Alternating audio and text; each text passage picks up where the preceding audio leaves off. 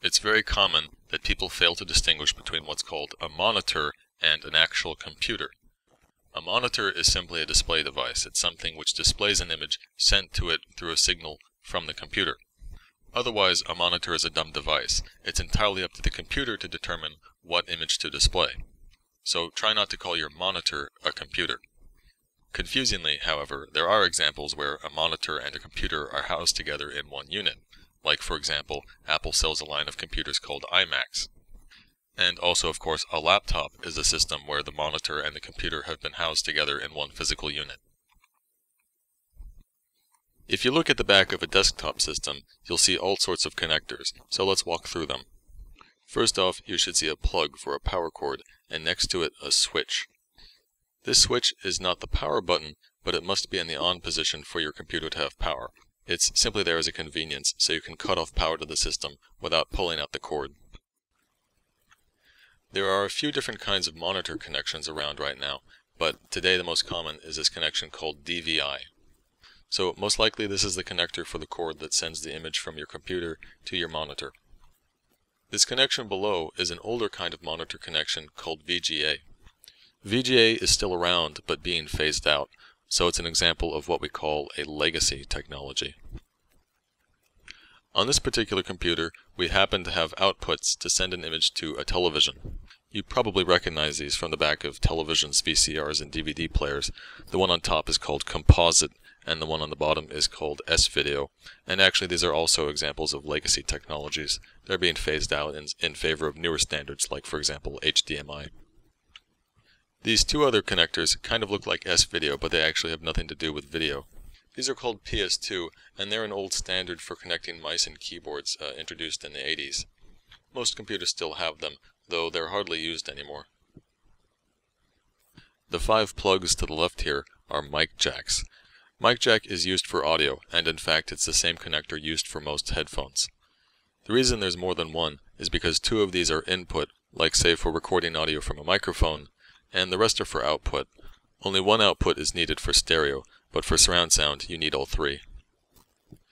This connector on the right, which looks like an oversized phone jack, is for Ethernet, which is the most common connection for wired networking. Most commonly, this is the port you use to get an internet connection. Finally, your computer should have some number of USB ports. Most computers have at least 4, they're usually more like 6 or 8, and sometimes they have some USB ports not just in the back, but also in the front. USB stands for Universal Serial Bus. It's universal in the sense that it's a connector for all sorts of different devices. Pretty much everything these days uses USB. In fact, the only thing which I can think of which isn't ever connected with USB is a monitor. Monitors require too much data to send over USB, so they have their own special connectors. But aside from that, pretty much everything else can use USB.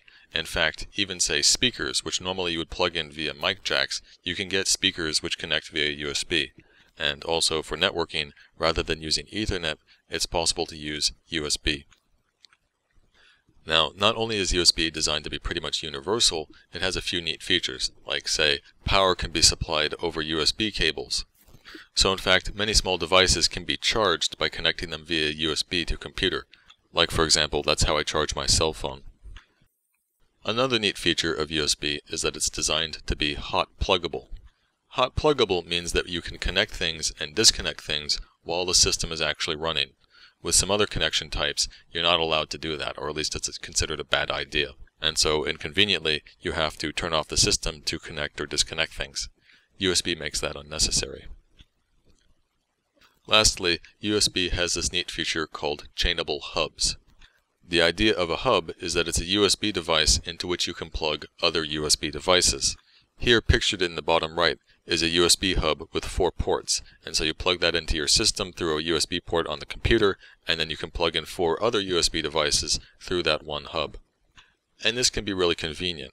First off, it means that if your computer only has 1 or 2 USB ports, as like say many laptops tend to have, you're not limited to the number of ports on your system. You can use a hub to expand effectively the number of ports. Hubs also can come in handy because they in effect can act like extension cords. So for example, if say the cords of your mouse and keyboard aren't quite comfortably reaching your computer system, you can solve the problem by using a hub. In fact, it's very common for monitors to have a USB hub built in. So you will have a USB connection running from your computer to your monitor, and then on the side of your monitor you'll have some number of USB ports into which you can plug any device in, like your keyboard or mouse.